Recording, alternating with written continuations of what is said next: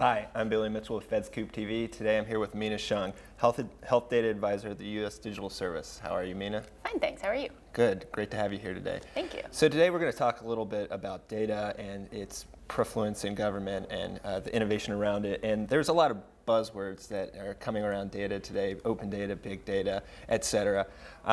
But I wanted to ask you first off, where do you see the progress actually being made around data?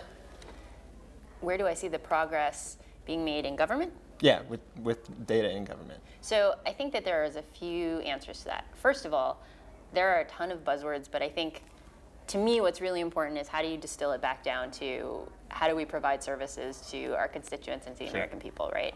And so, you know, we can talk about all these buzzwords, but in fact, commercial companies that collect lots of data, they also don't talk in terms of buzzwords. They talk in terms of service delivery and how do you target individuals better, how do you do a better job of surprising and delighting your customers. We have always collected a ton of data as the government. I think we have at various times been able to store and analyze it better or worse, but I think right now we're in a process of rapid modernization to try and take all of the information that we already have on people and make it more technologically available. So I think that there have been great strides made in achieving that. I think there's also, we're coming to a place right now where there's a really challenging data governance question, right? So you sort of say, okay, so we've always been collecting all of this data. There's a ton of data that everyone is comfortable with the government collecting about them. At the same time, the private sector is moving in such a way so that we're all getting more comfortable with the fact that our phone knows stuff about us, that cell phone companies know our location because they have to provide cellular service. We're all used to, you know, Google tracking certain aspects of our data because it makes our lives very convenient. And we've sort of gotten, and you know, privacy on Facebook used to be something that people kind of were concerned about, and now much less so. So I think expectations, and that's expectations in the public, but also amongst employees in the government. So I think the sort of confluence of these things means that now we have a really interesting opportunity to revisit, okay, how do we think about data governance? Like, what is okay for us to do with data? What is not okay for us to do with data? And I think that's a continual conversation. And there's a lot of technology that enables us to make decisions about that that are different. In the past, we've stored a lot of PDFs and a lot of paper. And at that point, you have to decide who has to have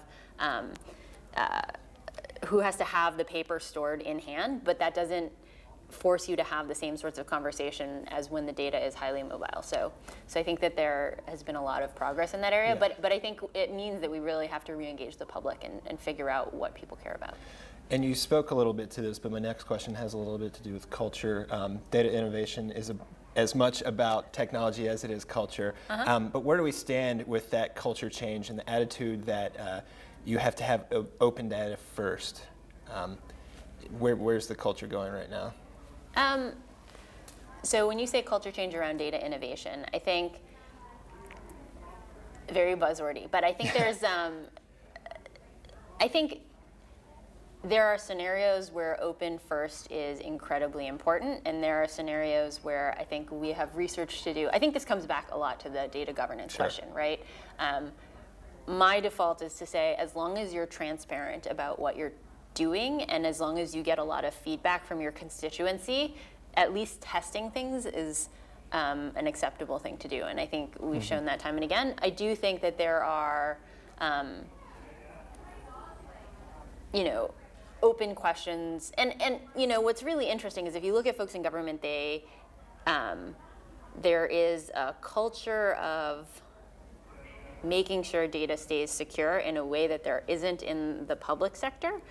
And I think that that is good. That is the job of government. At the same time, I think there are inherent limitations in data security and the damage that can be done using data. And I think it's important for us to sort of think about a risk management and sort of a heuristic for risk benefit as opposed to strictly sort of a warehousing slash bunkering strategy. So, but open by default seems like a good hypothesis to start with. I think the jury is still out on what our ideal method for all data is, but I think for a lot of categories of data, we have a fundamental mandate to the population to be transparent and to show them where their dollars are going, what our policies are motivated by, all of that. So I think open is in the service of democracy. Cool, cool, be cool to see. So more buzzwords as the worlds of open data, big data analytics, and mobile kind of converge together. What kind of impacts do you see those bringing? What kind of effects is that going to have on like interagency collaboration? So I would actually be interested in saying, how does this affect democracy, right? Yeah. So there are, a certain population of folks who do not have everyday access to a computer, Sure. but almost everyone in America now has access to a phone. And the interesting question is, okay, so how do we start to engage the population in a way that allows everyone to be heard in a way that was really challenging to do before? I think at the moment, 30 years ago, everyone could go to the polls and everyone can write a letter to their congressman or the president. But to get more granular detail and to structure that data and to really learn things about it was really hard.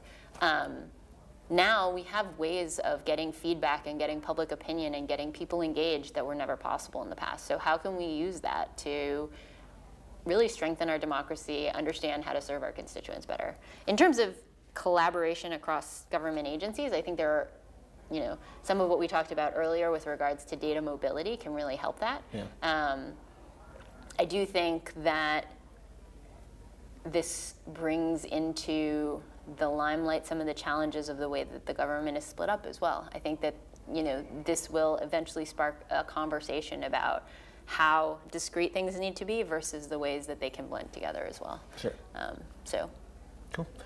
And then lastly, all things considered, what we've been talking about with the growth of data and everything, what's the federal IT worker of tomorrow going to have to know coming into this, and what are they going to have to be ready for?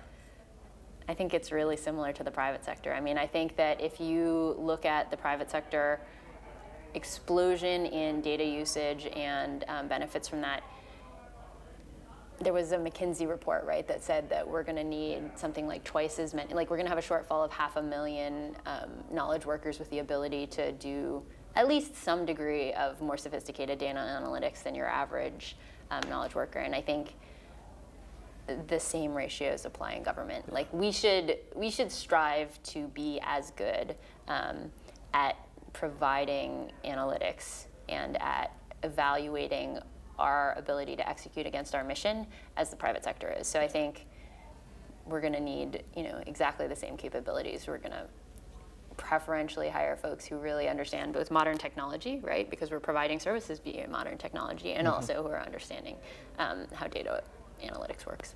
Okay. Well, cool. Well, that's all I have for you, Mina. Thank you. I appreciate you sitting down with us today. Absolutely. I'm glad to be here. Yeah, absolutely. Well, I'm Billy Mitchell with FedScoop TV. Thanks for watching.